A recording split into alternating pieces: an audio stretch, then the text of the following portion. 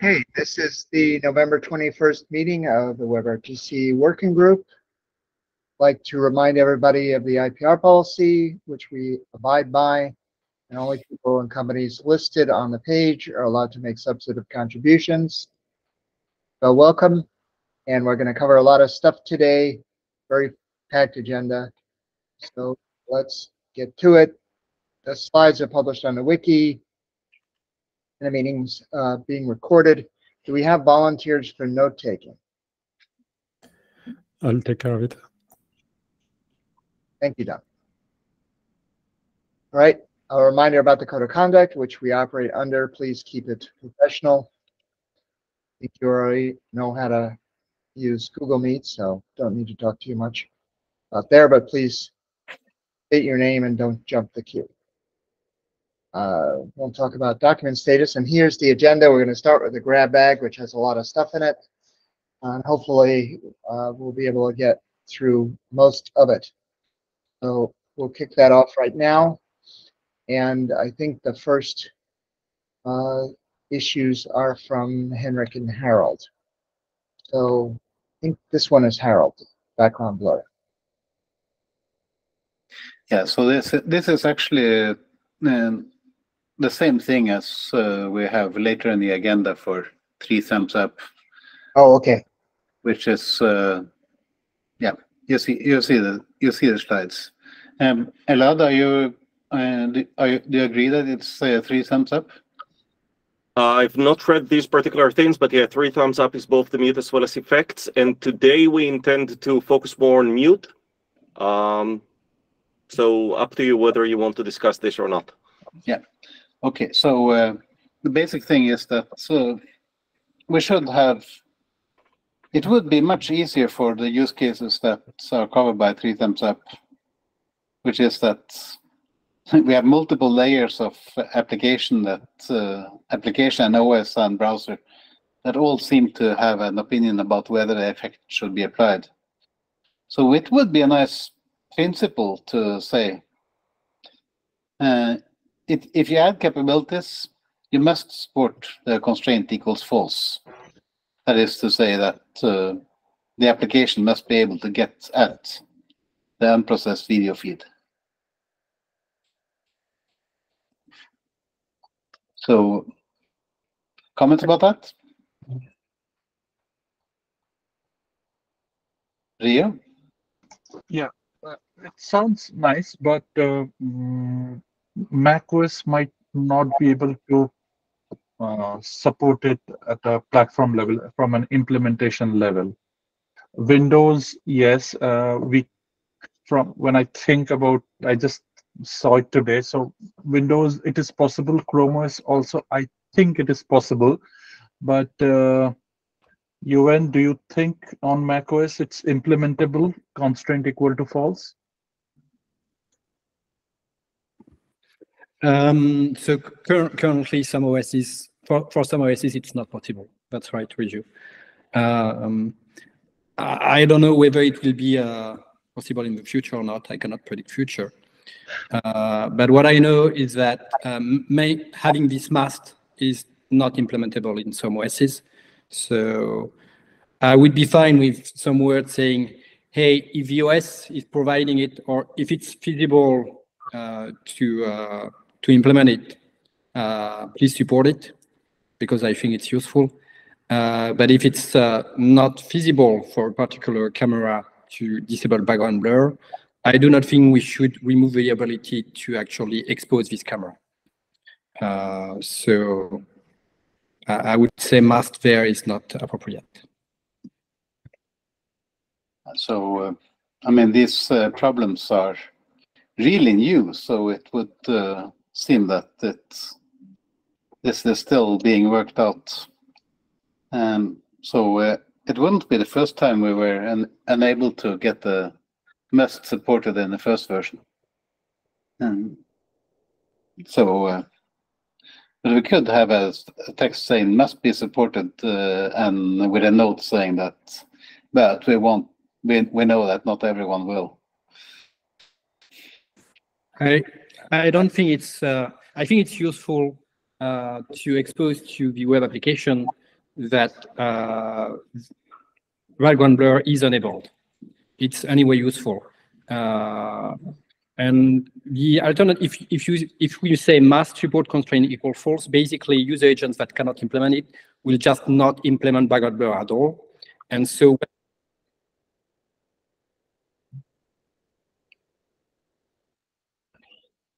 Yep, I think so we you can lost you, say Anne. should, but must is not good.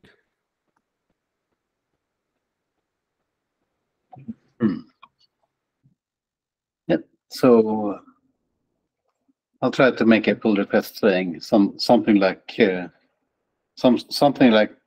should, but unless you really and you should have a really good reason not to.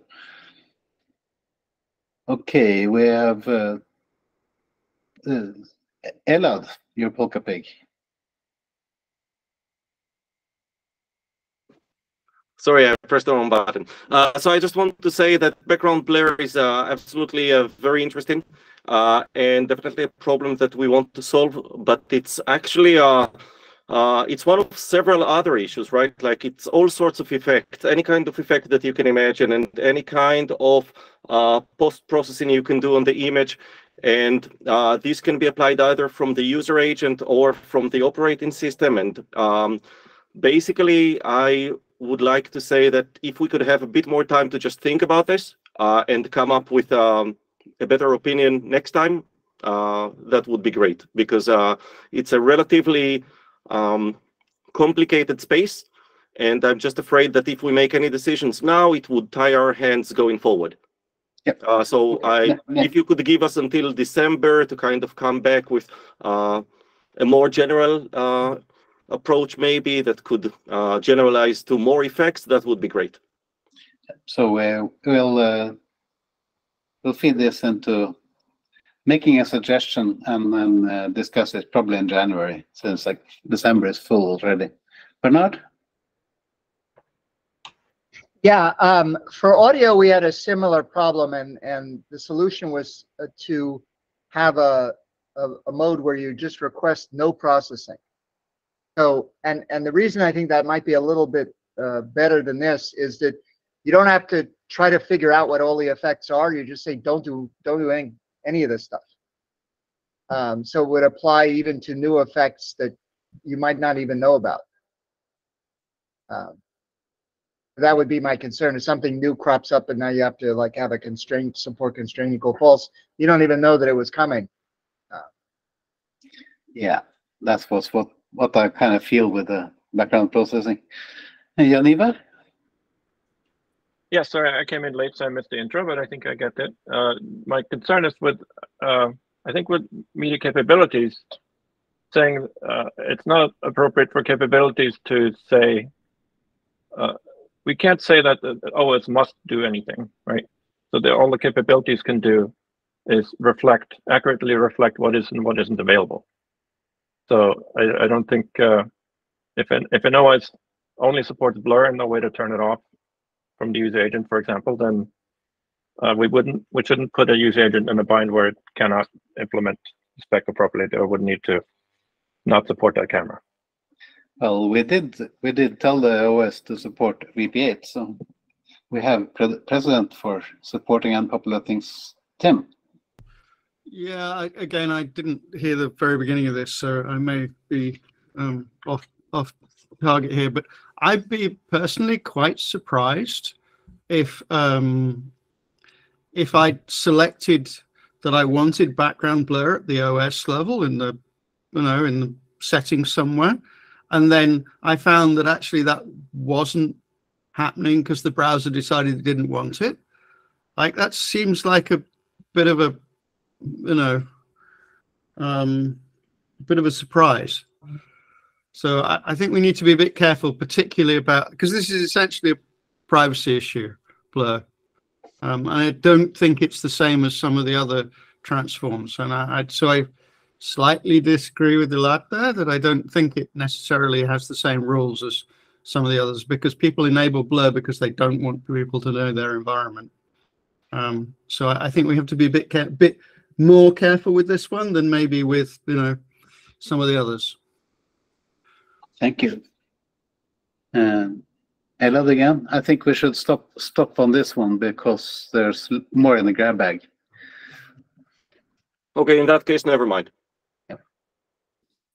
Okay, so we're continuing discussion on the bug and privacy things, OS implementability, and whether all the effects are to be treated the same. That's good questions. So I'll leave it to Henrik to talk about audio sets. All right, this is a follow-up on some disagreements. So in past virtual interims, we agreed to add the ability to calculate or notice when audio frames are dropped and calculate a glitch ratio, as shown on the slide. And then on GitHub, there's been developing disagreements. So here I am trying to follow up on it in a virtual interim. So audio frames can be dropped. So here's some different reasons why it could be dropped. It can be dropped by the OS due to device bugs, OS bugs, CPU starvation, user agent underperforming, etc. And different OSs could also, some of them can deduce with timestamps, others have some info, like on Chrome OS. Or they can be dropped inside the user agent due to IPC delays, processing delays, or bugs. So the contention here is that glitches are rare and difficult for an app to affect. So on the next slide. So the alleged problem is that, and feel free to replace this later, but the alleged problem is that frame drops are usually a sign of UAE bugs, and if they happen, bug or not, the app can't save itself. It's catastrophic. And so the conclusion has been that maybe this should not be exposed to JavaScript. And this is the core of the disagreement. So Google disagrees with both the premises and the conclusion. We argue that apps needs to monitor quality. One of the reasons is A/B testing, and we do have some real-world data showing that rolling out app features does affect glitches, at least in Chrome. And this also exercises new code paths either in JavaScript or inside the user agent. And whenever you do anything like this, you can either improve or regress quality, including glitches. So this is something we want to measure for that reason, and that's why we want to measure it inside the app. But also for understanding app-specific bug reports. So if you report a bug in Meet, you will upload graphs. Someone can take a look at them and analyze, is the bad audio due to the OS, user agent, device, app bugs, capture stack, etc. I think recently there was a regression in a Mac version. So we want to be able to also flag if something's wrong. So if quality is bad, we want to know about it basically. And we would argue that the app being able to identify issues in general is a good thing. So other anecdotes like really poor devices running in the cloud, you have orders of magnitude more issues, and it's good to be able to measure. And we've seen some interest from Teams, GoToMeetings, and Zoom when we did an intent to prototype.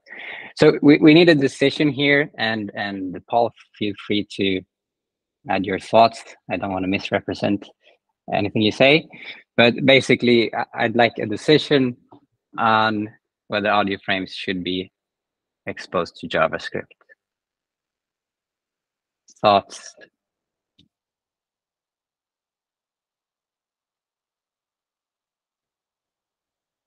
Yes, Tim?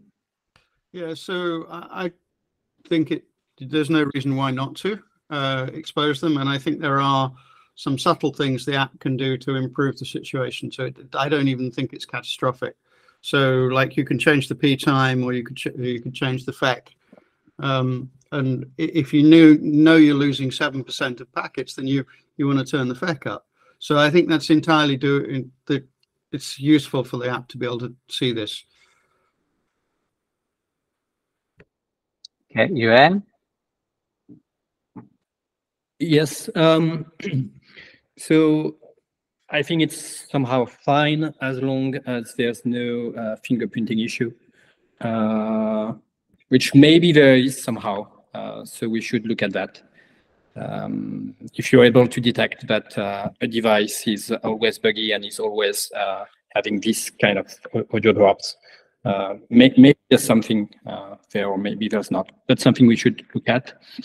I think we should have the same discussion for video frame drops. And there, at least on macOS and iOS, there's no way that video frames can be dropped from camera to the media stream track. So there I would question the usefulness for this one. Seems to be different. Yeah, I'll find a user different agent implementations. No, I mean there seems to be multiple ways that both audio and video stacks have been implemented. Over to Paul. So to answer Tim, this is about local things, right? So there is no packets, there is no network, there is no nothing. It's capture device. That wasn't clear. Microphone to the page. That's so it's all in software or local. To answer UN, if there is a certain device that shows issue, then it's a responsibility of the implementation to know about it. We all have telemetry, and we know we can know about this.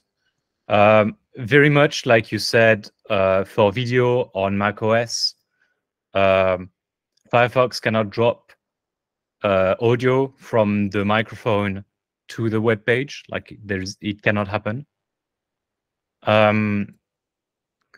If the machine is overloaded, and especially if the machine is overloaded with real-time threads, then yes, at this point, it will break. But that also means that your machine cannot run regular threads, right? So it's kind of an edge case.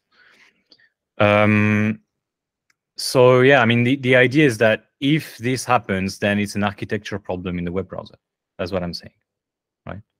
And that should be fixed and not exposed to the web, because that's we don't really add APIs to the web to diagnose user agent implementation issues. Mind you, I am very much in favor of a symmetrical API for the video side, which is not real time and which is supposed to drop. In particular, it is supposed to drop if there is not enough CPU and audio takes priority. As we all know, perceptually, when making calls, if the audio is smooth and video is dropping a bit, it's a lot better than the opposite. And that's why thread priorities are set this way and has always been set this way, as long as there's been audio in computers. So yeah, this is the reason why we shouldn't expose this to JavaScript. If somehow a web application is able to do something on a web page that fixes the audio, then we are in the presence of an implementation bug. I think you would be amazed how some of the bad devices out there, and anytime we do a performance-related experiment, we do see differences here. So I'm not comfortable saying this is just due to user agent bugs, and I'm not comfortable saying there's nothing we can do about it because we've measured that we can improve things. But I mean, if user agents could be implemented in a better way, that's one thing, but I don't think we can mandate no issues.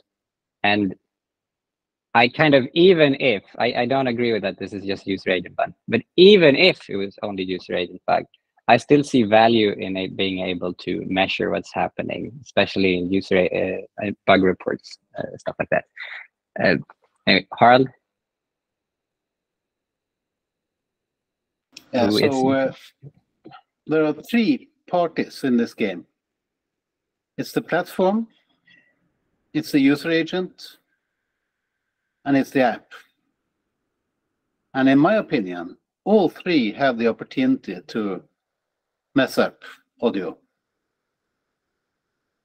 Some of them have to work harder than others to mess it up, but all three of them can mess it up independently. And many user agents are running on multiple OSs, multiple versions of OSs that have different bugs, different features. And so there will not be one case that is the thing. There will be many cases of these combinations. Now, Paul mentioned instrumentation, telemetry. The use case of WebRTC itself is so small that you have to have dedicated telemetry to make it show up at all. There will be no general alarm in Chrome telemetry watchers because of something that only happens in WebRTC conferences. So having the ability to have the application report on what happens when it runs, and not in the general case when the user agent runs, is, I think, critically important. So I think my conclusion is we should expose this to JS.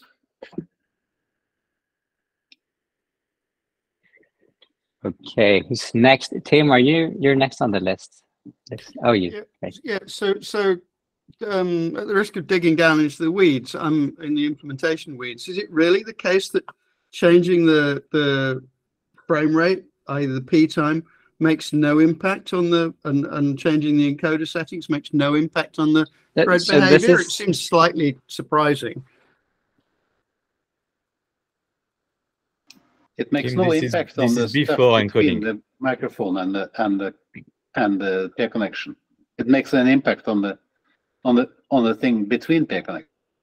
And so adding load could in theory affect the ability to do processing. So there are two questions. The drop is measured before it reaches the encoder, but if you add encoder load and that stresses the system, that could affect the timing of things in the system. So, and coming back to the thing about the P time, are you like, is the sample rate from the microphone not affected? I mean, I'm thinking about my own implementation. Our own implementation, the sample rate that comes from the microphone is driven by the P time. Like, there's no point in sampling faster than P time, so you don't. So I don't know how it's done in Chrome. I've never looked. But like, if I change the P time in the SDP, then the thread that's talking to the microphone will sample slower. Oh, I don't know about that. Actually, I don't have any experience with that. I mean, I've never looked at the low level, so I have no idea how it works, and I don't even know if, I think it's a setting on macOS. I think it's a setting you can say like how big your buffer is, and based on how frequently you want to grab it. But yeah, so I don't know. Right, what I'm trying to say is it's not implausible to me that there are things that you could do in the app that would influence this, and even if you couldn't, you'd still want to know. I think maybe, but I think ultimately the sampling rate is probably a user agent implementation, I'm guessing. But let's go to Joanne and then to Paul. Yeah, so the first thing I would say is that native apps have access to this info. And yeah, maybe they could like mute capture, mute video rendering, and if they detect so, I don't know. If they are doing so, then I do not think we should prevent JavaScript to do the same kind of strategies, except if there's like actual privacy or security issues. I don't think it's the case, but it's still worth discussing that. Also, to the point of telemetry, user agent telemetry is different from web page telemetry.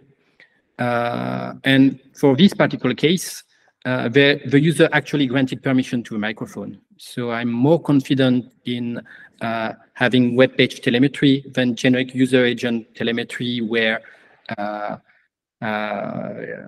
it's a bit different, I think. So that's why I think we should still move on with this thing there.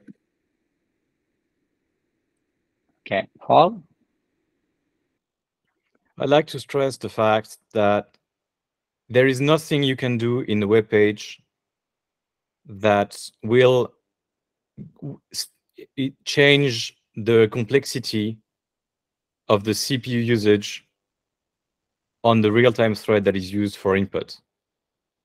There is exactly one thing, disabling AEC and that kind of thing. That's the only thing, right?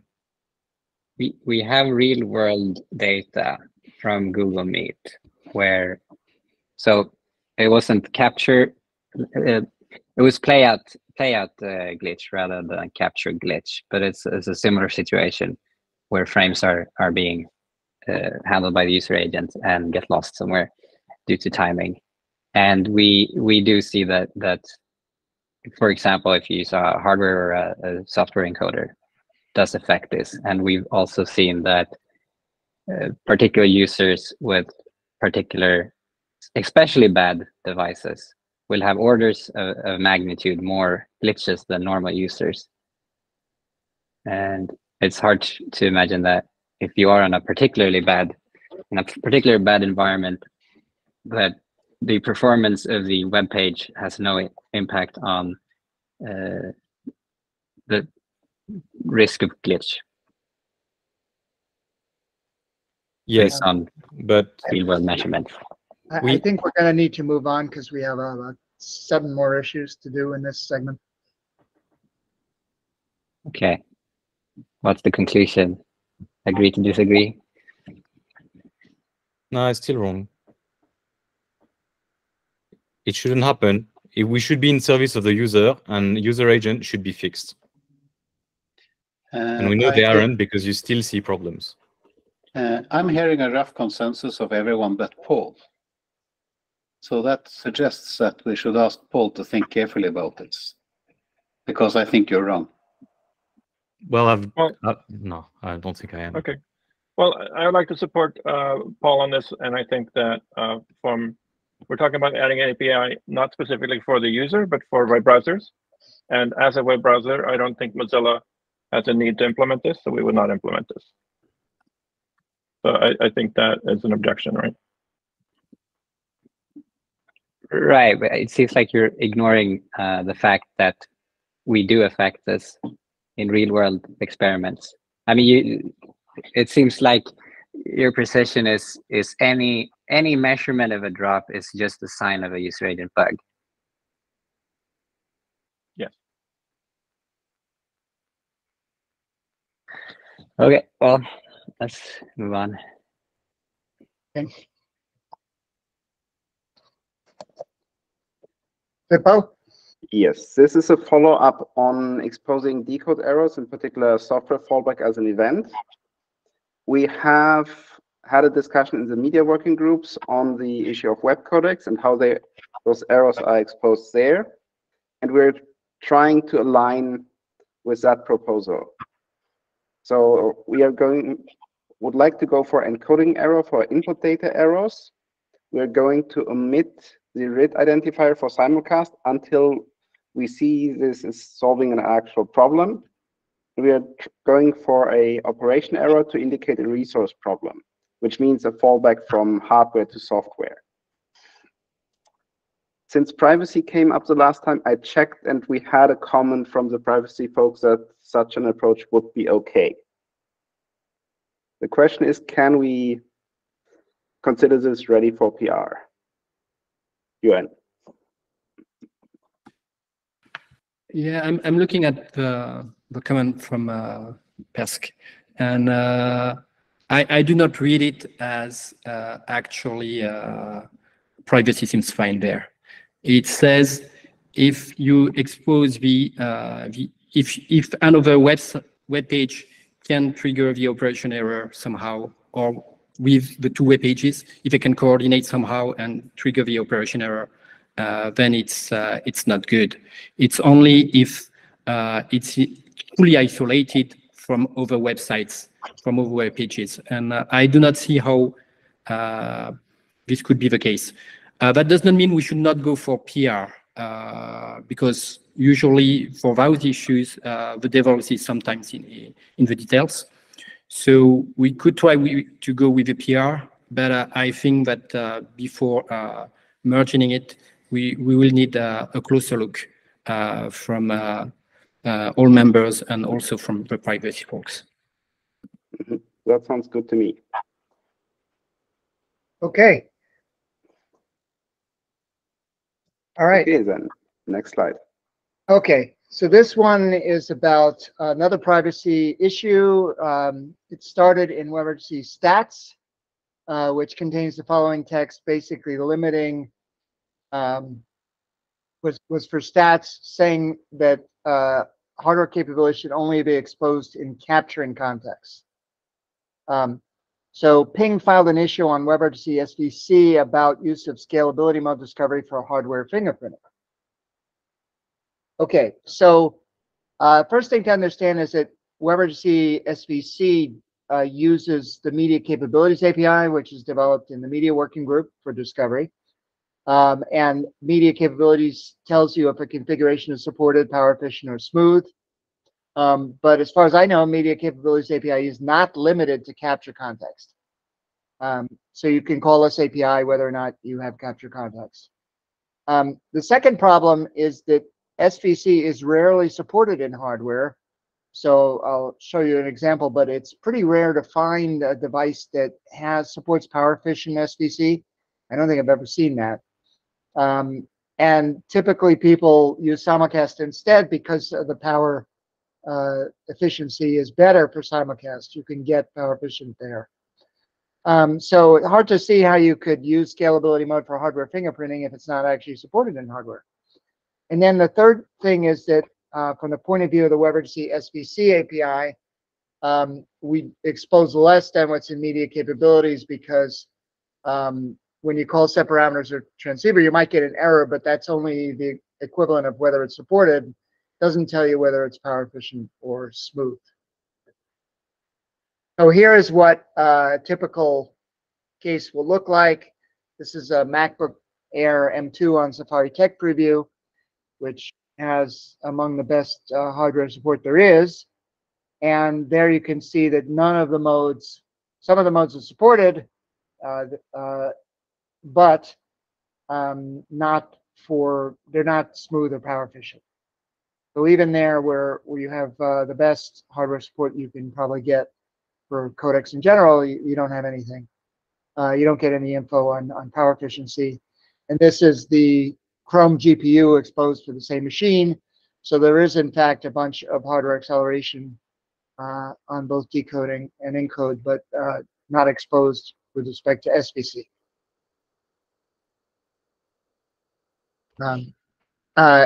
Henrik? I think it's not entirely accurate. So, for example, on Chrome OS, you can do L3T3 key in hardware. That shows up as power efficient. On Windows, we currently do L1T1, power efficient. There are patches so there's what the user agent has there's what the device can do, then there's what the user agent has implemented, and then it's like if power efficient is accurately reflected here. So I know that on Windows, there's a very large number of devices where L1T2 is possible to do on the driver. It's just not being turned on inside the user agent. So there's a flag coming for L1T2. L1T3, I know it's supported in the driver. It's not supported in the browser, and then I'm not quite sure if what the driver does is spec compliant or not. But anyway, there are different values here, and you could actually get the point is that info is gotten from the Media Capabilities API, which is not where the bug was filed. Yes. So there is this chicken and the egg kind of problem where, there's one API exposes something, and then another API exposes basically the same thing, and then they're both pointing to each other saying, Yeah, well, well, you that's already the point exposed is- it. No, this doesn't expose the same thing. The point is, it doesn't. Mm. WebRTC SVC in WebRTC PC, all you get is whether it's supported, not power efficient or smooth. You don't actually get the same info. Yeah, it's media capabilities that provides the power efficiency, which relates to hardware, not the WebRTC SVC API. Right. Yeah. You need to do, yeah, you need to look at encoder implementation for that. Right. But that's already gated. Yeah. So this is the text in WebRTC SVC, which basically says if you set a codec value, you can get basically if you get an error, it means it's not supported. So that's basically how you would get the information on whether it's supported or not, but you can't get power efficient or smooth. So the proposed resolution of this bug is we've actually filed issue 209 on the Media Capabilities API, since that's the one that exposes the hardware info, not WebRTC SVC. So we're going to discuss this in the media working group.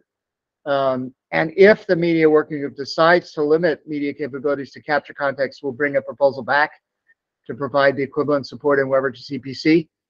But basically, we're going to file this bug where it actually exists, which is in media capabilities, not in the WebRTC SVC API for the moment.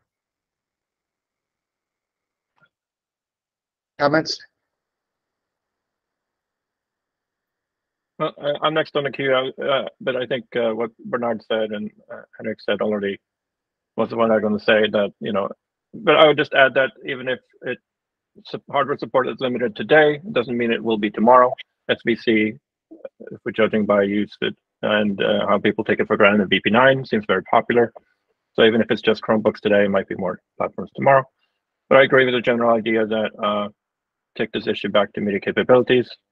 The existing capture check might seem a slam dunk to the privacy group, but where we should push back, I think, is that even though we've done this for things like IP mode in the past, there are use cases. Not all use cases allow web applications to ask for camera or microphone ahead of time, like for games and data channel, and also piggybacking on a much serious permission like camera microphone is actually a permission escalation. So if we can find a solution, so unless our API adds more information than equivalent APIs, I think we should push back or look for other solutions. And Yeah. time warning, we're over time for this segment. Yeah, I think so. What do people want to do? I think we have a couple more issues we can continue, but then something else will probably get pushed off the agenda. What do you think, Harold? Do we just move to the next segment? You're muted, Harold. This is what we're discussing, these three issues, 212, 75, and 2170. Sounds like people agree that media capabilities should solve this. I think we can move on. Okay. Yeah, the question is, we're out of time for the segment. Should we just push to the SDP codec negotiation? So just a comment, we don't have any grab bags for next month's interim. So if we could, I'm fine presenting my slide next interim if we had short slots for it. Okay. But there's none at the moment, so that's just a concern. We may not be able to get to those issues until January. All right. That's what we'll do. Thank you. All right. Turning over the floor to Harold.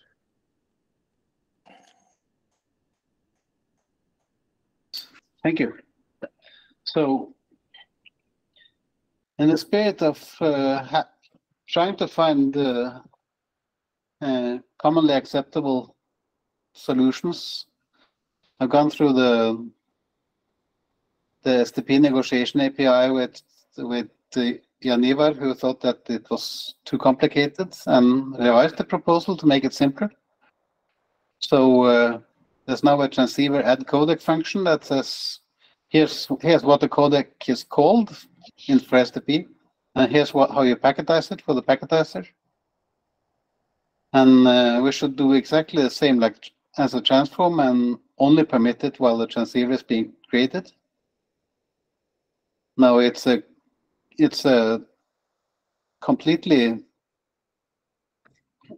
well, people don't like to be careful about catching all the cases where transceivers are created. So I added a utility helper that just says, okay, the pair connection will do it for you. So functionality should be the same as the previous suggestion. It's just that the API shape is different. Next slide. So naturally, there's not universal agreement when you suggest something new. So Jan Ivar made a comment both in the bug and in other meetings that like WebRTC editors about should the API be on the transceiver or should it be on transform? Now, I think, based on my experience with putting APIs in and where I think we want the APIs to go, that it's the right decision to place it on transceiver. I mean, transceiver is already closely entangled with the SDP negotiation. It's where we set other functions like set codec preferences that only affect SDP negotiation, while the transform is only concerned with moving frames, just like the sender and receiver. And if we ever get to the point where we can create a sender or receiver that we can use without SDP, we still may have transforms in them. We shouldn't have to connect with SDP or neuter the calls that go to SDP just because we made an inappropriate choice. So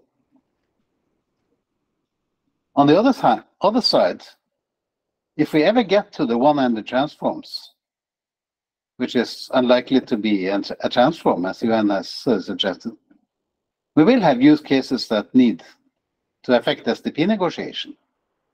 So again, separation of concern says that we will have transceivers, we won't have transforms, we will have something else. So we should put it on the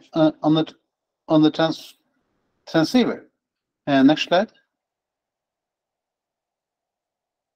So here's the API linkages that roughly go into doing an SDP negotiation. You have an application that does the API. That should be a yellow API, not a green one. It talks to a transceiver. It also talks to a PC. And it is also transform, of course.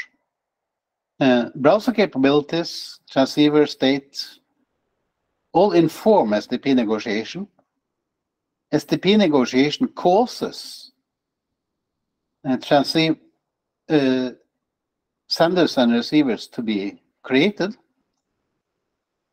In some cases, in other cases, they're created together with transceiver. So this seems a bit tidy. Next slide.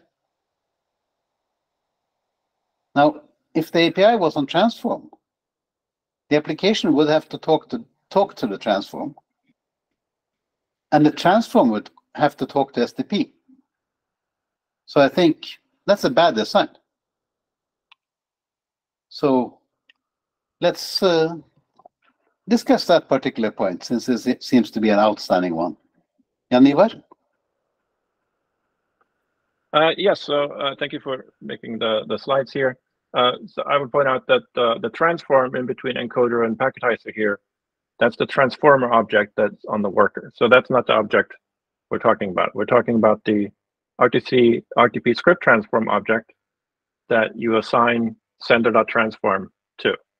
And that object is a main thread object that basically says, here's a transform that I created that will modify the signal in a certain way. And I think an argument to that would be, and here's the codec that this should be negotiated as.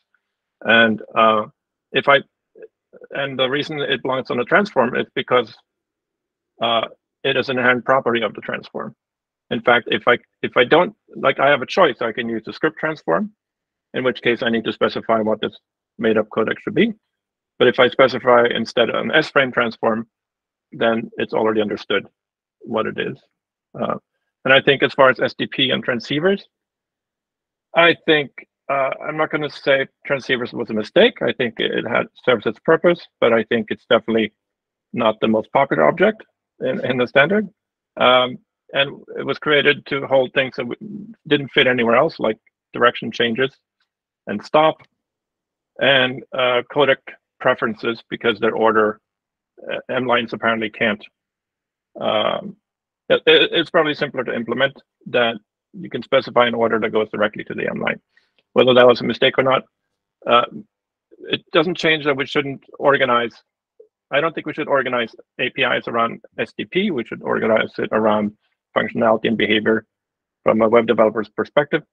And I think it would be a mistake to allow them to forget or remember to set a transform separately from forgetting or remember to specify the codec that transform represents. We can certainly make them remember the last one. But as I said, the purpose of isolating SDP is to not entangle SDP with stuff that we might want to use without SDP. So keeping the distinction is a good point to me. And let me see, Jan-Ivar again. I also forgot to saw comment. someone else on the queue, but they seem to have dropped off. You made another comment that senders and receivers are sometimes created later, but transceiver, sender, and receiver are always created at the same time. They're essentially the same object. Yes, they're strongly linked at the moment. Yes. Yuan. So I haven't particularly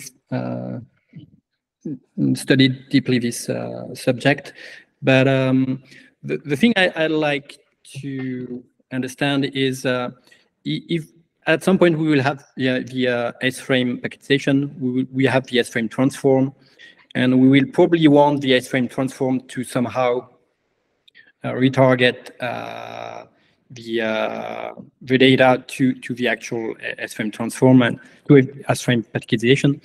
And I'm wondering whether the exercise of understanding, hey, we have the S-frame transform, we want to do that and that, that gives an infrastructure. And this API is also somehow defining an infrastructure, and I don't know how they whether they are coherent or whether they are not coherent. So maybe making the exercise of understanding precisely how S-frame would fit into that when we have the native implementations of both transform and packetization might help drive the design of the model and the API.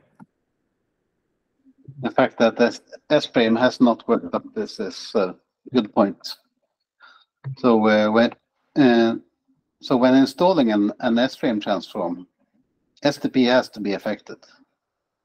Unfortunately, we can't say how, but exactly how, because S-frame spec isn't done on that point yet. I think, Bernard, is that true? Is it clear how to signal S-frame in SDP? Right, it doesn't cover RTP. That's in the S-frame RTP packetization spec. Yep. So is that ready? Or is it still work in progress? Peter, when are you going to cover that? I mean, it's still a work in progress, right? We just had a meeting where we had some issues we need to figure out. Feel free to file bugs on the spec, Harold.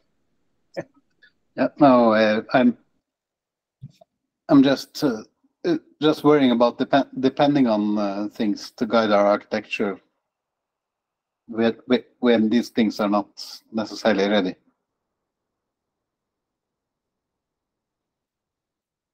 Henrik? I think this diagram you showed, it represents well my mental model of this situation.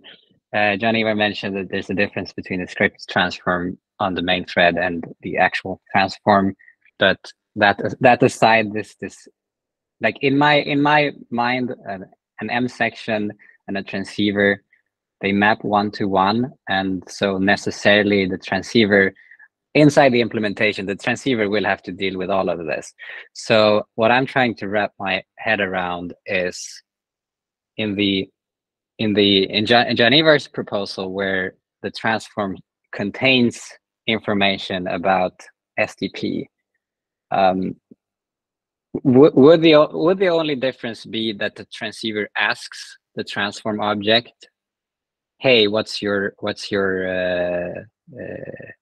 payload type?" Basically, I'm wondering if you could draw the same model, but instead of having the transform draw an arrow to SDP module, well, you basically just at initialization time, the transceiver asks the transform, "What's the payload type?" and then the arrow still goes to the SDP module. No, well, okay. Or I just the think timing of the API change. Sorry. I think this. That's sorry, we're done. I was eager to answer your question. No, but that was my question. I'm wondering is there a huge difference between app telling the transceiver or transform telling the transceiver? Like, will it be the same number of method calls in the end? No, so I'm happy to show a slide next meeting. You could look in the issue as well that my API I'm envisioning is much simpler than this because what you have here is you have to add the codec and the transform as two separate steps. And I would simplify that by making it a constructor argument. So you basically say sender transform equals new RtP script transform with a worker and an options argument of here's the pretend codec to use. And that falls out nicely if you use an S-frame transform instead. You don't need that argument. So, and the diagram here I think is confusing because there's no involvement of a worker thread here. That's totally separate. So since the method has already been moved to the transceiver, it's synchronously identical to the user agent to get this information at the assignment of the sender. So, and the sender is already tied 1-to-1 anyway. It's not like you can really make dynamic assignments and reuse transforms. So I think that's, and also I don't think there's a need for, I don't think SDP should guide us. That's an architectural decision that is not really, shouldn't really impact the API anymore. I think that's been true since add track generates things that need negotiation and create data channel. A lot of things, a lot of API modifications require negotiation. So we don't, it's not true that a transceiver is the negotiation object. So I'm happy to present the slide next week with my preferred API for this. Your API currently lacks the designation of packetizers. Well, another pushback was that currently the add codec method takes two arguments, which are both codecs. And there was some confusion about which one's which. And I think therefore it's simpler to, because one of them is the codec and the other one is the packetization mode of a known codec. And I think it would be, since the first one's going to be made up anyway, I think it's easier, simpler API to make the packetization mode a property of that made up codec. That would add an extra argument to the dictionary? Yes. I will look forward to seeing a more complete proposal for that. All right. I'm happy to present the slide for that. It's already available in the issue for those who want to head start. Oh, it's not the one, not worked out to the degree that I understand it. All right. Well, I'm happy to work with fleshing it out. Okay. I have one more slide on the issue, which was another different thing I came up with just in recent days. In that, in the code I wrote, the sample code, I always said, okay, when you get a negotiation done, you know what the payload type is, and then you modify the payload type as appropriate. So the payload type is a lookup key where that goes into a mapping table in the well in the sender receiver, actually, not the transceiver. But the result of the lookup is a MIME type. We've added frames, a MIME type to frames, which is a PC independent indication, but it's a more complex matching function. So when we transform a frame, which of those should be the one that the transform needs to change to indicate what the format of the result is?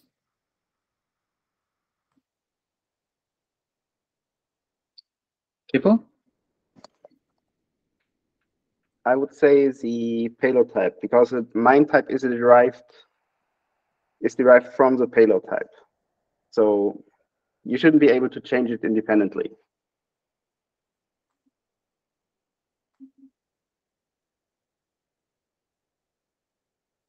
So the MIME type is the result of a lookup of the payload type. Yes.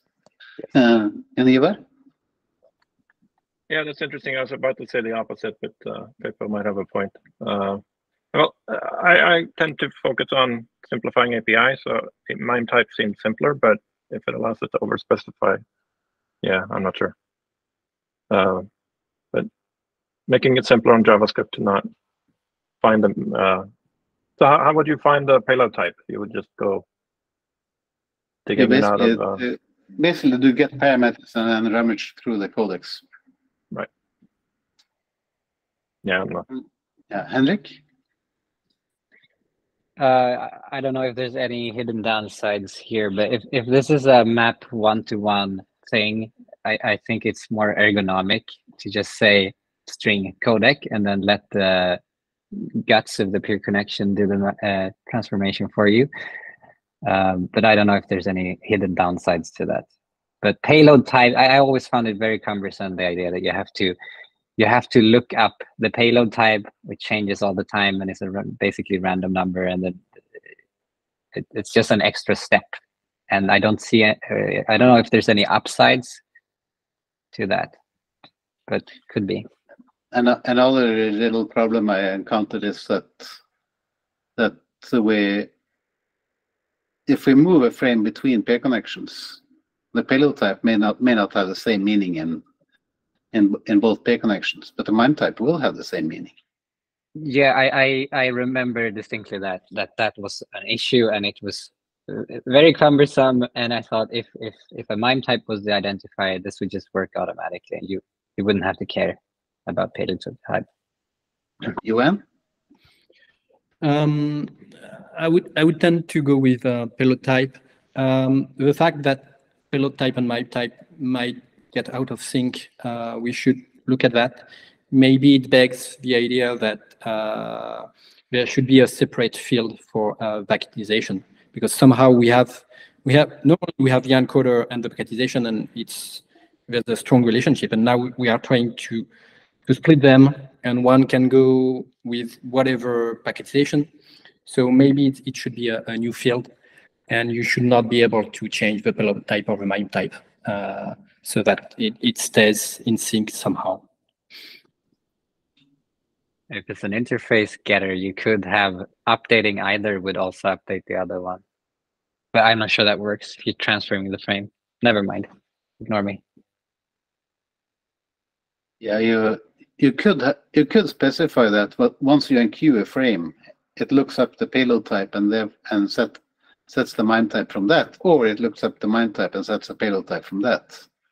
And if it can't find the mapping, it drops it on the floor. Yeah, I think that would be nice.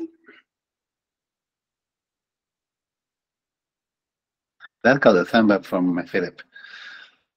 Okay, so I'm hearing some. Well, if I were to assign a tendency slightly in favor of MIME type, but we certainly haven't argued this one out, and I'll try to summarize in the bug. Okay, with that, we're only 3 minutes over time. And we'll leave it to Bernard, RtpTransport. I think I'll actually be the one presenting here. Go ahead. All right, so this is a preview of what I'm going to talk about. Hopefully I'll have time. Review the current state, talk about some related API discussions, and respond to feedback from last time. Now, first, we're reviewing the current state, which is that previously we agreed that we had general agreement that we wanted to add an API for sending, receiving RTP and RTCP packets for purposes of many use cases like custom payloads and packetization and custom protection and custom metadata, etc., by incrementally building on the peer connection encoded streamer web codecs. So we made a repository, and it has an explainer, and it also has a skeleton spec. So there's some links on the slides there. And now we're iterating on that. So that's where we're currently at. Some related API discussions. First, bandwidth estimation. So Harold had a proposal for an API for bandwidth estimation, and my proposal is that we build such an API on top of RtpTransport. So here's a simplified version of Harold's proposal that's kind of built on top of RtpTransport. Similar to what he had, there's an event that says something changed, and then there's an attribute for the information. Here I just put the bandwidth estimate value, nothing about allocation, although I'll talk a little bit about that later. So basically, I think that the things that we're doing that are of interest, like bandwidth estimation, are a natural fit for RtpTransport, and we should probably add it to the RtpTransport spec as part of RtpTransport. So next slide. Oh, sorry. I forgot to mention, this would also be of more value if there were a way to get to an RtpTransport independent of what I presented last time with the create RtpTransport method that would add an inline for wildcard. And if you could get to it with an existing inline. So I think that we could do so by just adding attributes to the RTP sender and receiver like we have for DTLS transport, except now for RtpTransport. So do you want to take questions on the way, or wait until the end? Yeah, we can take a question now. Yeah, so my question was, the RtpTransport here is for both sending and receiving. There's not a sender one and a receiver one, right? Correct. We'll get to that as part of responding to feedback from last time. But yes, right here it's both. There's one RtpTransport object, not two. Stefan had his hand up too. Yeah. Have you thought about what it would look like for a user of this API that would want to implement its own bandwidth control in the web app, as we discussed previously? Or is that like, would that make use of this bandwidth estimation API or something else? I think, yes, I have thought about that, but I don't have any slides about that here. I think that's something that we should discuss, but probably don't have time today to discuss it. We can take it offline. Okay. Yeah, this might be bike shedding, but none of the other transports have back pointers from sender or receiver. So I would tend to follow, like, wouldn't this be under the DTLS transport, like the ICE transport? It would not be under the DTLS transport, I don't think, because it's more like the other way around, where what ought to have happened is the sender points to an RtpTransport and the RtpTransport points to DTLS transport. That's the real order. Right. But since we can't go back in time and inject this, we have to have a separate. But yeah, this is bike shedding, I think. So I think I have other concerns on future slides. Yeah, we got a lot to go through. Florent? Yes, regarding that question for the RtpTransport and where it should be, If you didn't have bundled semantics, wouldn't you need them to be on the sender and receivers? If you had only one single transport, then I agree, maybe it could be at a different place. But if it's not, then you do really need it on each media section. Transceivers or sender or receivers. Yes, it's a lot like the DTLS transport in that sense. If it's unbundled, you need separate ones, and if it's bundled, they're shared between the various bundled senders.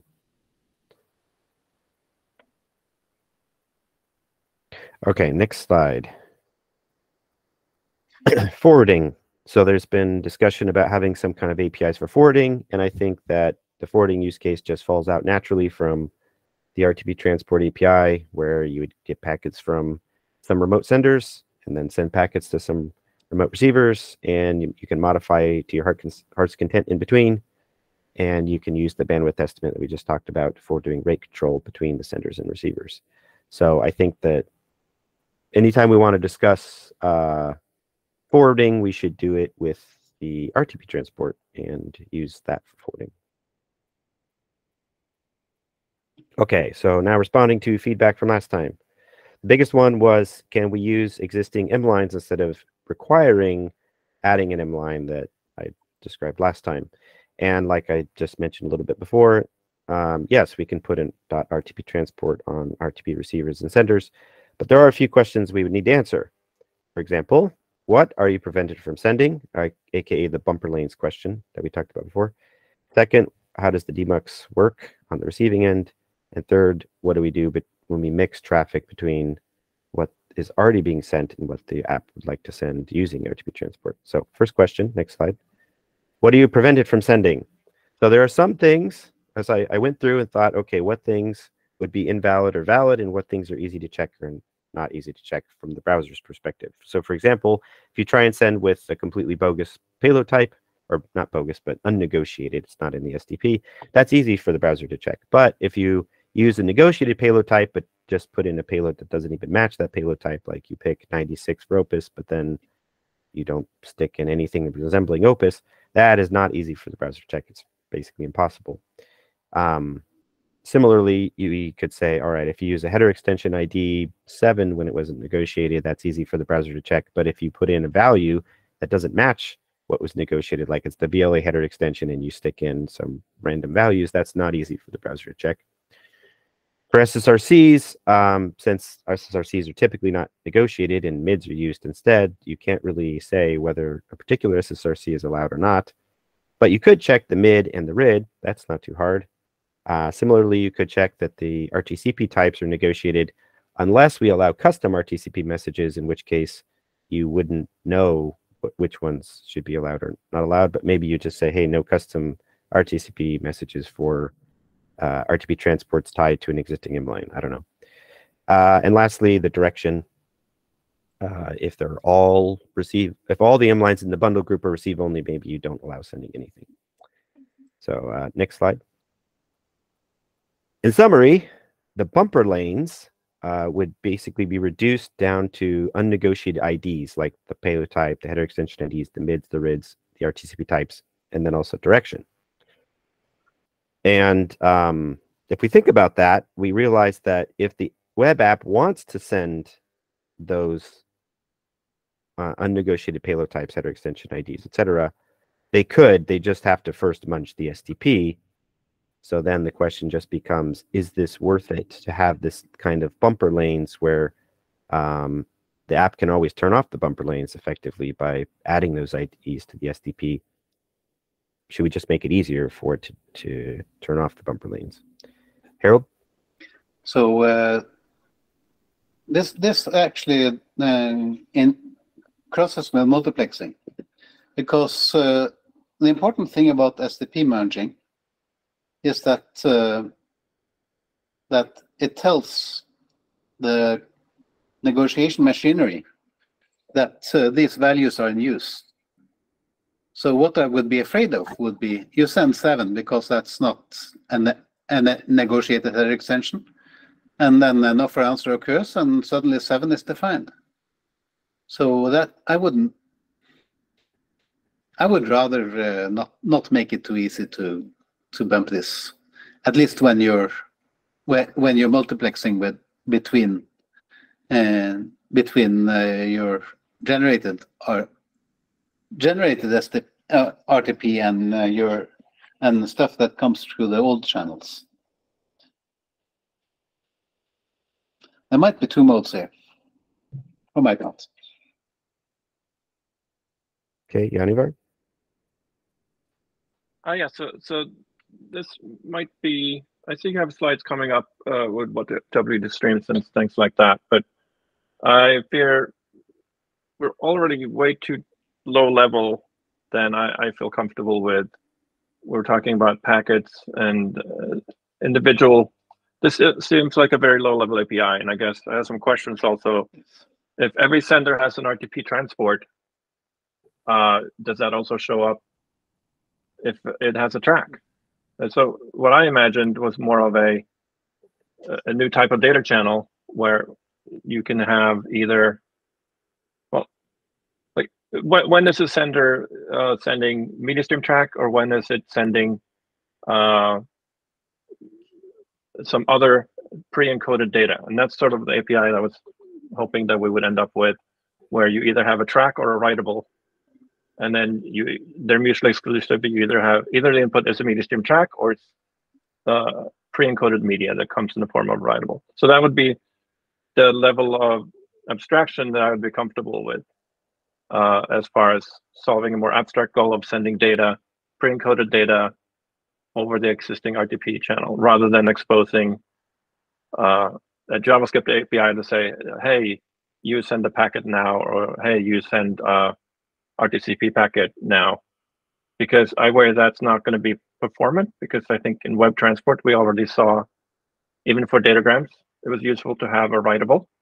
There's no back pressure on datagrams, but the benefit of having a writable is that you have a send queue, so that the sender can still feed and make sure that the send queue is sufficiently large, and the send queue might be on a different network process, so there's a timing delay. You can't just have an API to send individual packets, I believe, and have that be performant for throughput.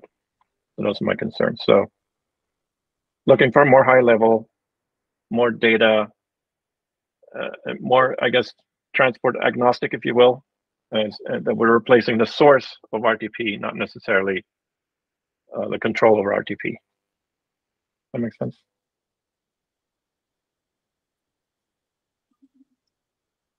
And the benefit there, I think, is that I don't think every JavaScript developer is up for learning when to send RTP packets.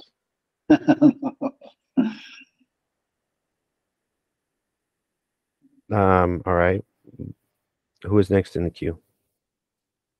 Florence?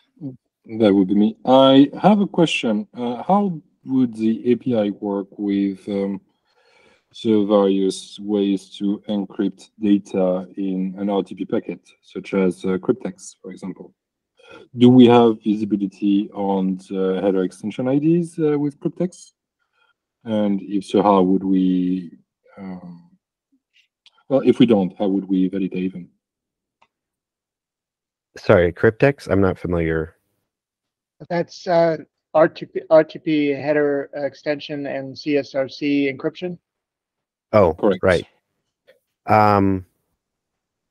So I don't have anything. We haven't talked yet about the encryption of header extensions. That is a good topic to cover, much like Stefan's topic was a good one also.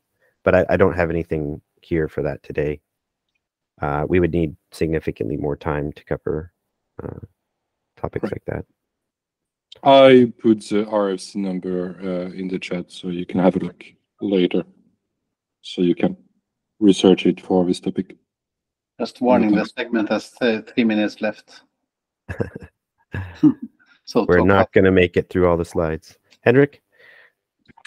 I initially thought, hey, you exposed to transport, you should be able to send whatever you want. But when Harald mentioned that a future negotiation could change what's allowed, I think it might make more sense if you explicitly say, I'm going to use this PT, and here's the send method to send data on that PT. I'm wondering if an approach similar to that would address both Harald's concern about collisions and John Ever's concern about it being too low level. Because if you register and then explicitly do a send, maybe this is a little bit more middle layer, or are there any downsides to that? I'm not really sure what you mean. Several people have said, okay, maybe you could do it a little differently, but I think we need some kind of, I don't know if counter proposal is the right word, but like example of what you're thinking in terms of example code or maybe WebIDL. I was thinking like register payload type X and then, send on X data. But I don't know if that even makes sense. But that's what I was thinking. It seems like what we should do is allocate significantly more time, maybe with a smaller subset of people from the working group, to have a more design, like group design. Yeah, that makes sense.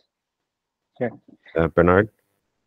Yeah, I was just going to say that I think the question about the cryptex exposes an issue with this design, which is that currently we have interfaces like RTP packet and RTCP packet that you use to just set stuff.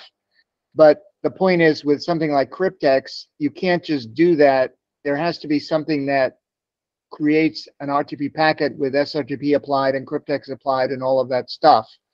And that transformation can't just be a simple write. It's something that actually produces a fully formed RTP packet that then can be written. So you have to be clear about what the steps are in going from a packet to a fully formed thing on the wire.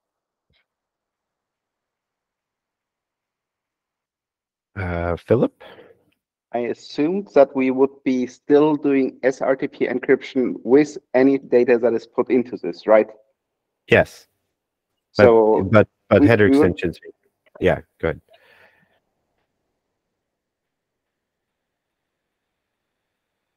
Sorry, go ahead.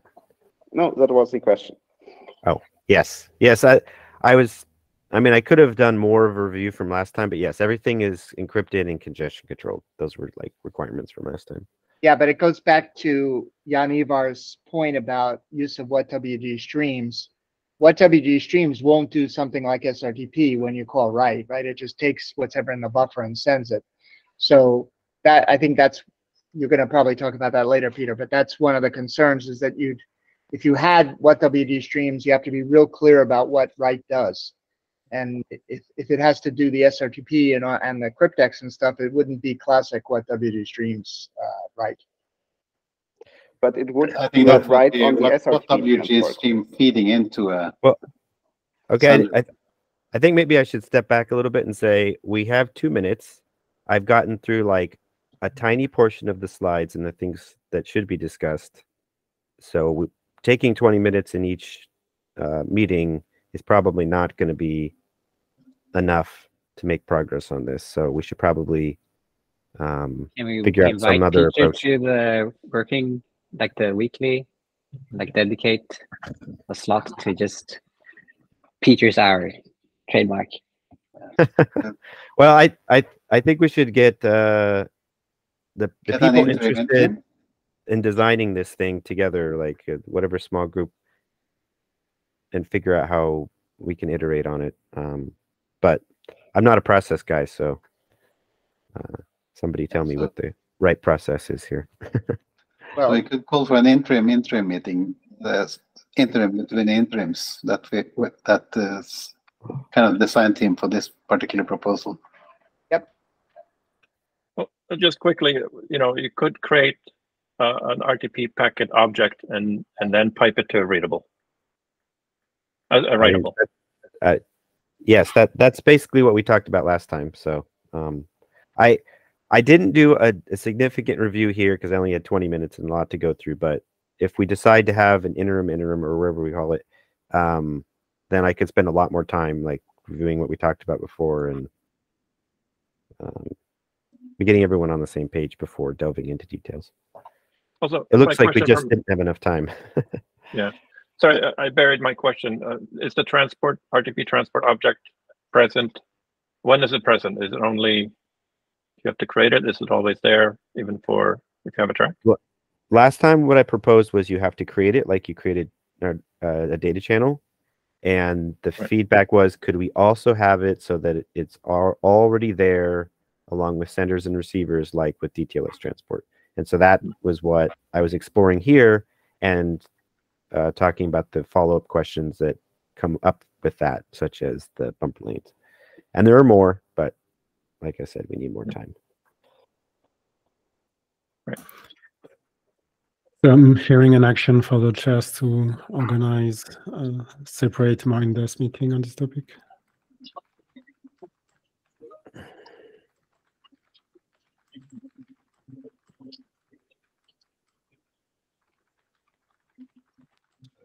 Would it be possible to have it before the next interim so you can present the results in December? Or is that too short of a timeline? Well, we already have kind of a problem with December interim being too packed, so it might require a separate meeting. Or anyway, we can talk about that offline. How we want to figure out get the time, but. Also, it might be helpful to include links in the slide so to where people should go and get up. We can discuss there.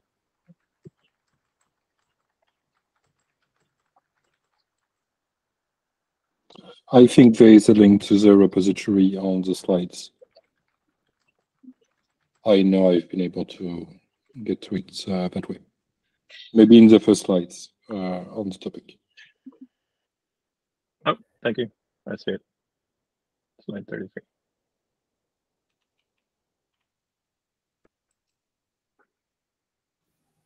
Okay. That's not a skip. You're going to have to skip a lot. Yeah. Thank you. Just for clarification, like, do I have 20 minutes? Do I have 15 minutes? Do I have anything in between? I think you have 15 minutes. It was originally for 20 minutes. It's going to be very difficult to do this in 15. Yep. I'll try to do it in 18 and share the load with the next person in line.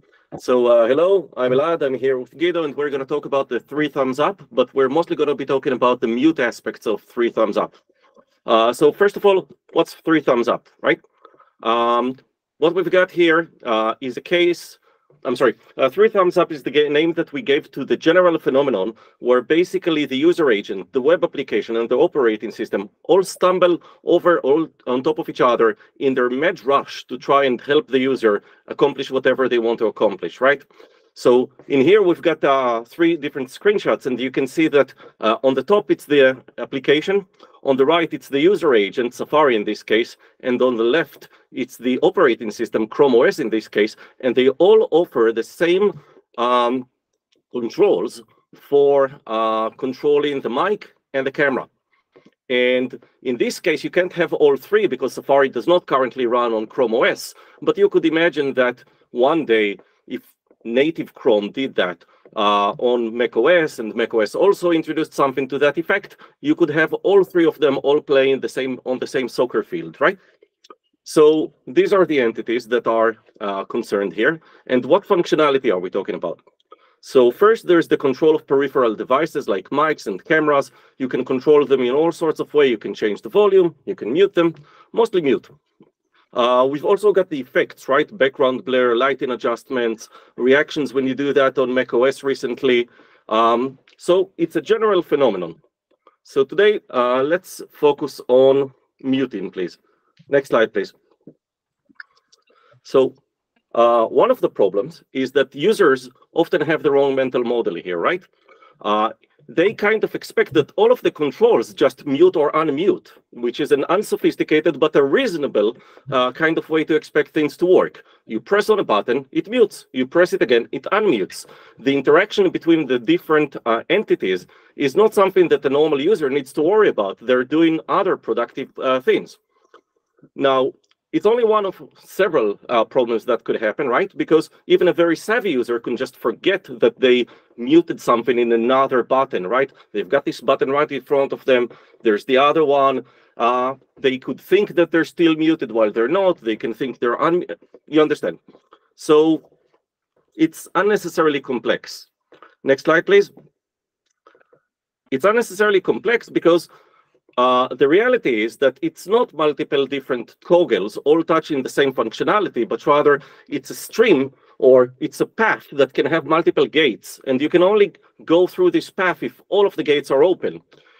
And in our case here, it's mic, but it's also camera, and it's also screen sharing, could be any kind of thing. Next slide, please. Sorry, next slide, please. Thank you. So here's a quote from a user I've just made up, but trust me, it's very realistic. The user says, "I spoke, but nobody could hear me. I was not muted." And this is a pain user. And so we should not underestimate the pain to the web application vendor, because web application vendors really care about users.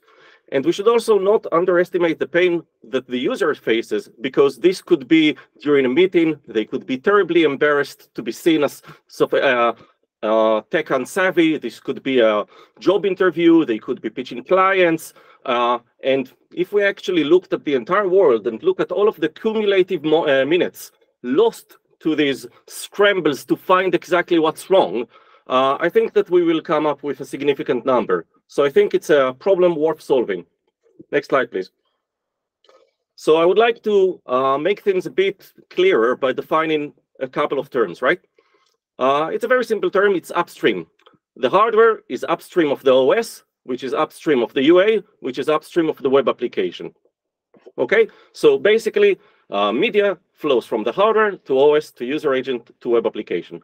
Next slide, please. So ideally, I think that we would want to define two types of controls here, right? Oh, sorry, two types of new API surfaces. One for exposing stream to downstream state to downstream entities, right? And then the downstream entities can choose whether and how to even reflect this to the user, right? So you could imagine that if Meet, for example, knew that it was muted by the operating system, it could show some kind of UX to the user, or it might choose not to. It's out of scope for us, but many applications would actually choose to do that. Now, if some of the state is private, we can deal with that. We'll get to that later. So that was number one, exposure. Number two is control. Now, we might want to also expose a control that says that the downstream entity, like the application, can ask the user agent to unmute. This could be subject to a user prompt or might not. We can discuss that later. It might need a user gesture. The upstream entity might choose to just reject this request for reasons that's kept secret with it, like a heuristic, or if a phone call is going on at the same time, or anything like that. But the application would be able to ask the user agent for that. The user agent can always ask the operating system. That's outside of our scope. And this request could sometimes even be relayed through layers. Next slide, please. So in terms of prioritization, on the GitHub discussion, we had a little bit of a misunderstanding. So I would like to just clarify my position again. I'm sorry, not a misunderstanding, disagreement. So I think that exposing state is more important than changing it. Because generally speaking, if you don't know what the state is, why would you even try to change it, right? You're not going to expose some kind of button that says, hey, user, keep clicking here, and we will unmute whenever necessary, right? What you're actually going to do as a web application is when you detect that you're muted, you're going to show that to the user and offer some kind of control that when the user presses, then you would call a request unmute or any other API that would control state. So next slide, please. So now you might say, great, but you should already know that, right? Why do you need any new API surfaces? You've got the mute event. Just use that. And then we've solved half the problem, and we only need to deal with controlling the state. And here I would have to disagree, because for reasons that are unknown to me because this predated me. The mute event was actually defined to be any kind of temporary inability to provide media. And I've just copied 2 places in the spec that says that. So first, the mute event says the media stream track object source is temporarily unable to provide data. Okay, so there's nothing here about the user action or intent or anything like that. It could be a malfunction. It could be CPU congestion. It could really be anything. Yanivar, I'm sorry, I'll just go through everything because my time is short here, and then I'll ask for you. I'll go back and talk to you about this. Second, muted refers to the input to the media stream track. If live samples are not made available to the media stream track, it is muted. So basically the same thing in some other place in the spec. Next slide, please. So my concrete proposal would be as follows, right? We keep the mute event as a generic event, but when that event is fired, we make sure that we expose a bit of extra data. We define mute source, which could be unspecified user agent operating system, and you could also think maybe hardware. Then we pack that into a mute reason, where the mute reason is A, the source, and B, something I call potentially actionable. It's not a good name. We can discuss that later, and I will explain later what it means. Okay, so first you get the mute source. Now, one more thing is that you get a sequence of mute sources because you could imagine that the user could mute in multiple places, right? The user could go ahead. They're really interested in muting. They're going to say something very privacy sensitive. So they mute in the operating system or in the user agent and in the web application. They may, in that case, get mute reasons. And I'm sorry about the typo there. So get mute reasons is going to take care of that. Next slide, please. So I suggest that basically we would change very slightly the definition of the mute event to say that you fire a new event whenever the set of reasons changes and the new one is a non-empty, and you fire the unmute event whenever the set of reasons becomes empty again, in which case, of course, you're unmuted. Next slide, please.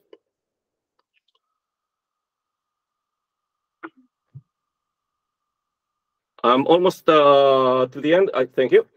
So some privacy concerns were voiced on the GitHub thread. I have not yet heard one that I found convincing. The one that I heard that was concrete was about users getting incoming calls, and you wouldn't want to expose that to the web application. I agree that ideally you would not want to do that. And I think that if you just say that the source is the operating system, most applications are not going to be able to correlate that to an incoming call, because the user could still mute in the operating system. Like it could be user action, it could be an incoming call, it could be the user firing a new, starting a new application just overriding whoever has some access. Like there are many other reasons. So I think this is not a real concern so long as we limit the possible values of source. Initially, there were a lot of values, including operating system choice, operating system error. So I think that if we just get away from that and just say operating system, that should fix that. I will hand over the mic for you guys to contradict me here. I just want to get through all of the slides. Yes, Yanivar, I remember you were first. Then just 2 more slides, please. So next slide, please. Yeah, thank you. So request and mute is the mechanism that I propose for unmuting. Basically, it goes like this. It goes on the track. When you crawl request and mute, there is a prompt. Sorry, Dominic, I won't be able to read that live. So when a web application calls request and mute, then it's up to the user agent to display a prompt to the user and ask if they really want to unmute or not. We can consider whether such a prompt is actually necessary. My initial take is that probably yes, but I'm willing to think about this. And it seems very likely that this should require user gesture, which is necessary but not a sufficient condition, obviously, because the user gesture could have been anything. Next slide, please. That's the last one. Thank you. So I promised to say what potentially actionable means, and I just want to say that basically in Meet we've got these 3 icons already. The leftmost one means you're not muted. The middle one means you're muted in the application. And the third one means we're not receiving any frames. This looks suspicious, or we're only receiving black frames, right? Now, you could imagine that a reasonable web application could use the rightmost one to just say, hey, you're muted in something that we cannot control, right? So in this case, when you receive the mute event, if it is actionable or potentially actionable, the web application would show the middle icon to the user. And if it's clicked, they would recall request unmute. But the rightmost one would be an unclickable button because the application knows that there is no chance that request unmute could have any kind of effect. Whereas with the middle one, it might have the desirable effect or it might not. Modulo, of course, the discussion of incoming phone calls, which I think that we can actually handle. So next slide, please, and I relinquish the mic. All right, I think I'm first on the queue. So thank you, Stella, for an excellent presentation. I really loved the way you presented it, and I think it covered a lot of ground. I'm hearing a couple of proposals. There's mute reason and whether it's actionable or not. And then there's a method to request unmute. Let me do request unmute first. I'm in favor. I think that looks good. For mute reason, however, I feel I'm where it exposes to. I also like mute reason, but I think it should only have 2 states. And I think we shouldn't expose specifically things like mentioning operating system or stuff like that. I don't think, even though that might help someone who joins the call initially, and you could send I guess the application could tell them, like, go fix it in your browser, go fix it in your OS. I don't think you need that level of detail, and that there's some correlation of these actions outside of the browser can be correlated across origins, so we should avoid those. I think all they really care about is whether the source of the mute was the user or the not the user, right? If it's temporal. And on the slide you mentioned from the spec, it did mention a lot of cases, specific cases that I had in mind for the mute event. So I would be happy with something that was basically you're actionable or not actionable. Maybe we could call it, I suggested user or temporal as the 2 names. We can always backshed names. So I think that's the limit of information that we need to expose. On the last slide regarding the controls, I think I had an epiphany in the issue, even though it's a long issue to read. I don't think we need an API for that. I think we can overload the toggle mic. We already have toggle microphone and toggle camera in the media session API, which actually lets the operating system on phones control the mute state already, the mute button directly from, say, the lock screen on your phone. So I think we should, I think that allows us to talk about that separately. I didn't quite get that about the media session API, but because the time is short, I will not try to understand that now, but thanks. And let's revisit that later. With respect to your first argument about not needing operating system, etc., I think that it would actually be nice. So first, I don't foresee all operating systems extending such an API to the application immediately. And some of them never at all. And some users are always going to have an old operating system, but with a new browser. So you could imagine that some applications will want to just instruct the user of, hey, you appear to be muted. Here's where you probably want to fix that. Additionally, I am not 100% sure that all applications will ever want to call request unmute, because that's a bit of a scary thing to do, right? So even if if there is a prompt involved, right, you're still potentially impacting the user's mute state in another application. So some web applications might choose to never do that. And I think that having some kind, just a second, I think that having the ability to differentiate between operating system and user agent and instruct the user accordingly is valuable. And I think that we should only avoid that if we can think of credible privacy concerns. And we should, of course, take the time to think about this. But if we fail to think of any, I don't see any reason to avoid that. Well, quick answer is if the browser can't unmute, then it should blame the browser. And if the browser has a good reason, it can't. It's up to the browser then to inform it if it's in the user agent. The web application doesn't need to know the difference. It doesn't need what's generally we don't allow web applications to know what's behind a user agent. agree that this addresses the concern of having an older operating system or one that never chooses to offer that ability. I don't think it addresses the concern of some web applications just not wanting to call request and mute. But we have short time, and I will hand it over to you, Anne.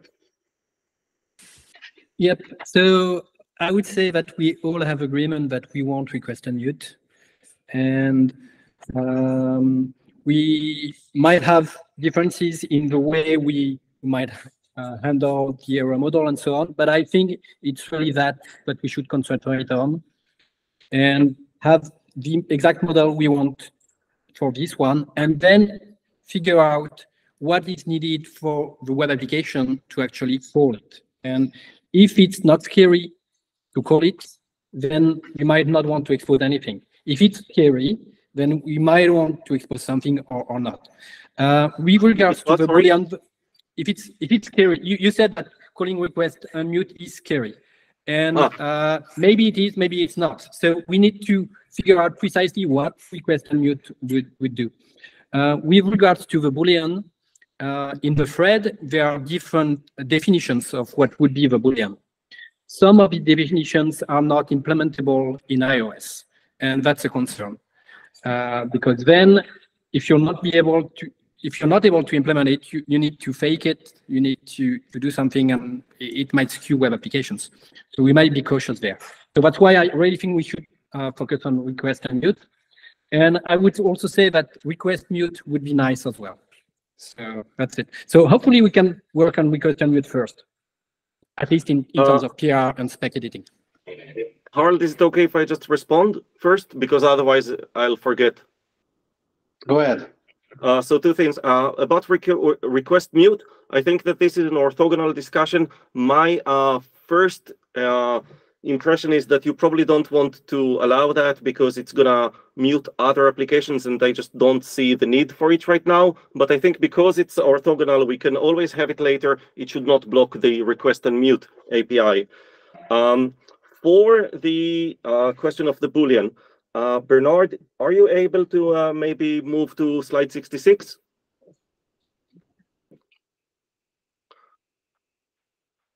One more, or maybe, yeah, thank you so much. What if we changed mute source to say unspecified and upstream, and we didn't actually expose whether it was the operating system or the user agent, at least initially? We can discuss that later, but initially it would effectively be a Boolean between the old meaning of mute, which was whatever, and the new one, which says like, hey, it's either user agent, operating system, hardware, something that's that overrides the application. Would that work for you, Yuan? I would like to understand precisely how you get the source, the Boolean, and then whether you call request and mute, or whether you what UI you change and so on. And that's based on basically defining request and mute. So that's why I really think we are not losing time in defining request and mute, and that will help drive a discussion for this Boolean value. And I'm not opposed to it. I'm just not sure exactly what we are trying to get at. And for me, it will help to define request and mute to precisely understand what you're after. I've got an email from a developer in the Meet team that might shed some light. Unfortunately, it's going to take me some time to do it, so you'll have to rely on my memory here, okay?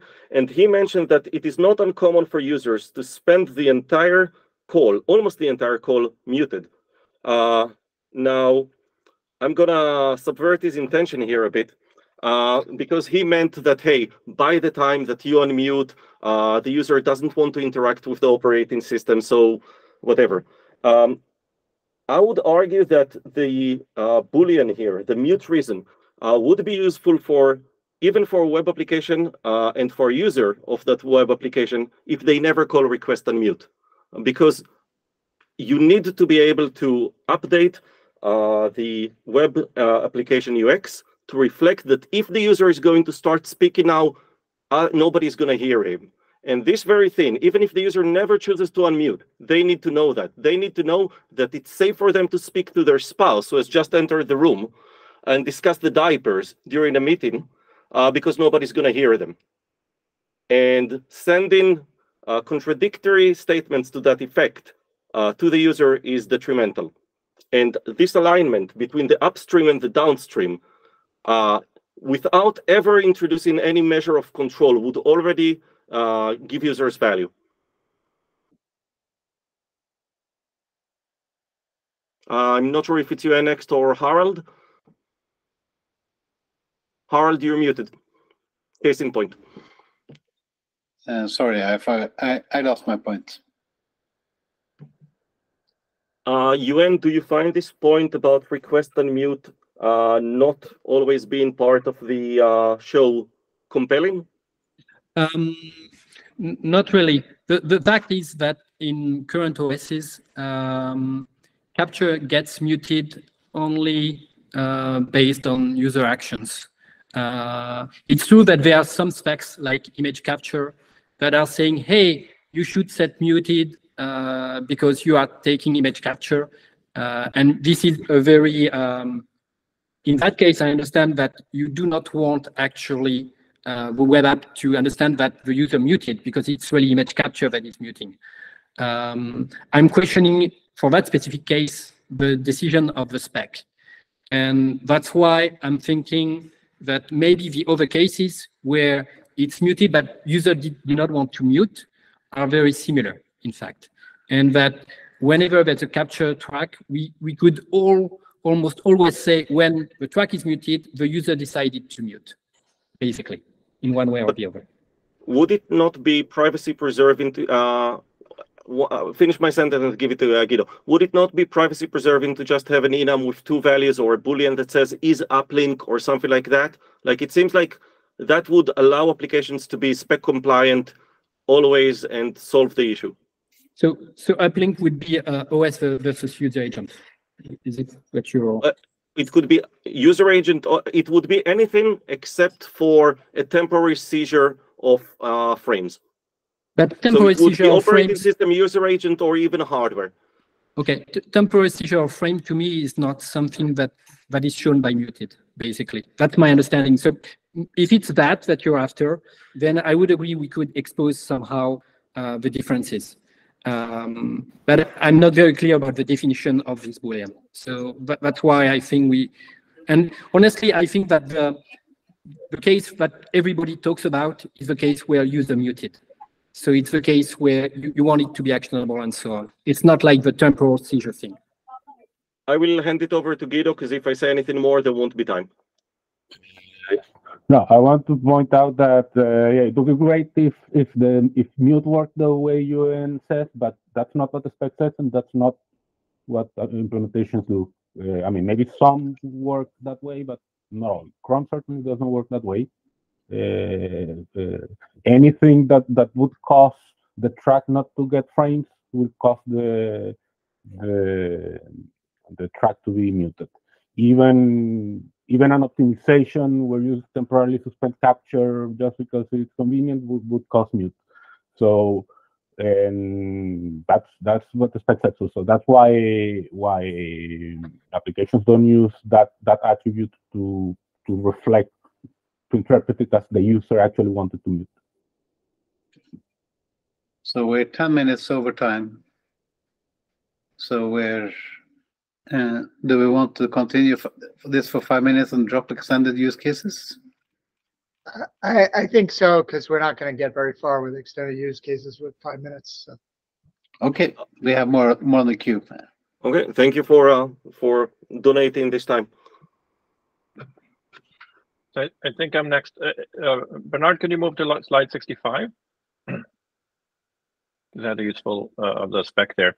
So it does actually talk about with the examples here. The user pushing a physical mute button on the microphone, the user closing a laptop lid with an embedded camera, the user toggling a control in the operating system, the user clicking a mute button in the user agent Chrome. So it also says etc. It says etc. at the end. At no point does it say that this is an exhaustive list. Well, maybe we should fix the spec then, because I think the goal here was always to include all of these are the user agent meeting on behalf of the user, but closing laptop lid, and there are some cases where I agree that we've speculated. I mentioned if you unmute, for instance, in a background tab, Firefox has a mode where we don't show the camera light necessarily for when we have all tracks muted. So there are some cases, and also for page load, I think we dropped the ball on user gesture for get user media, and we have to live with that. It's too late to fix. But this is an opportunity to fix that, where, for instance, if someone asks for get user media on page load, the user agent could improve privacy by muting them by default until there's some interaction, for example. So yes, I agree there are cases where there will be, as you call, temporal mute. And I think that's the only thing you need to know, whether this was a temporal mute that's going to resolve itself and the user can't affect it, versus this is actually the user muting from a different button. If you have those two, I think you can resolve most conflicts. I think that it's going to be more painful to change the spec and break existing implementations or other possible implementations. I think it's going to be very easy to instead, if you go to 66, please, Bernard. I think that just adding this Boolean of it's like is uplink, which will essentially mean anything that is intentional, right? Or no, sorry, not anything that's intentional, but that's confusing, though. Like, it's a user button uplink. Sorry, it's a I'm not sure that user. Button I don't want to bike shed on the name, but I doubt that we can always say it's the user, because it could also be another application that has the permission to toggle the mic off. The user's admin, like it's not necessarily the user going to the UX and changing it. So I think it would be a bit misleading. I realize that we're close to bike shedding here, so I think that we're probably close to agreement. I'm happy to provide slide next meeting to show toggle microphone and toggle camera, and how that could be used to more directly sync up the mute toggles with OS toggles. If that helps. But I also agree that a mute source has some value by itself, but not with so many values. Not necessarily so many values, but at least if we have this mute reason interface, we can always extend it. And I think that even if initially it only holds a single Boolean, it would be good to have an interface for future proofing. But I'm also not sure why you have both an enum and a Boolean, because that's just doubling the states. So instead of 3, you have 6 states here. It's to stop a combinatorial, explosion of having operating system but actionable, operating system but not actionable, actionable error, non-actionable error. Well, I'm not sure what that means. I mean, how our operating system. So errors. If there's it's not very likely, but if there is an operating system, error, like the drivers crashed, it's like something like that. But I think that Guido and Harald want to speak. Yeah, so I finally remember what I was wanting to say to UN, that OS capabilities change over time. So we shouldn't conclude that just because one OS doesn't do a particular thing today, the same will be true of all OSs. The same will be true of the OS in the future. So let's tolerate OSs that don't do this, but let's not wrap our heads too much around the fact that there are limits in the short run.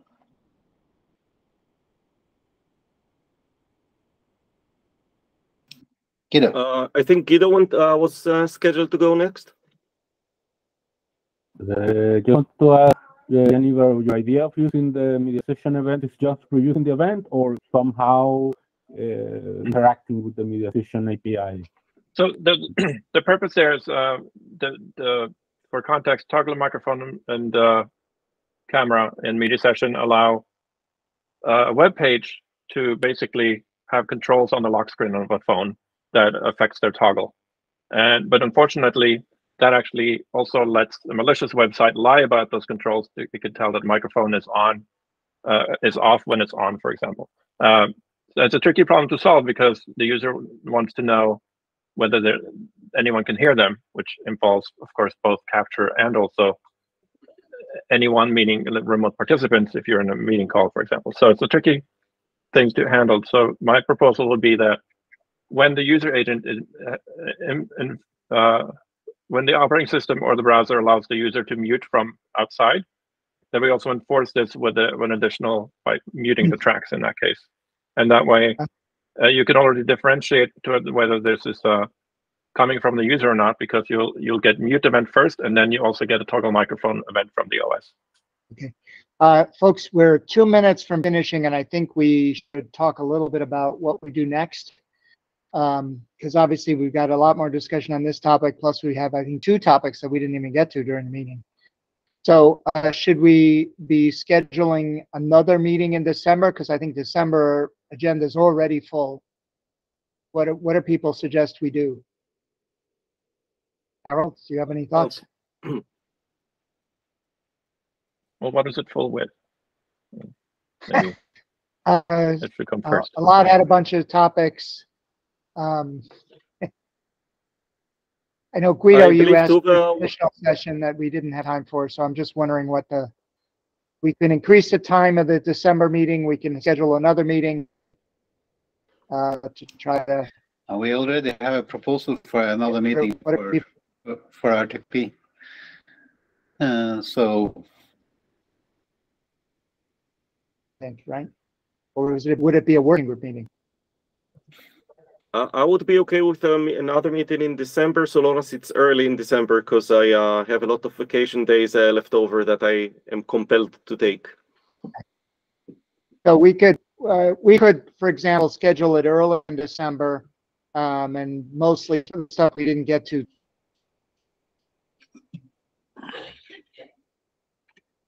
This week. That could be like an hour and a half or something, would probably do it.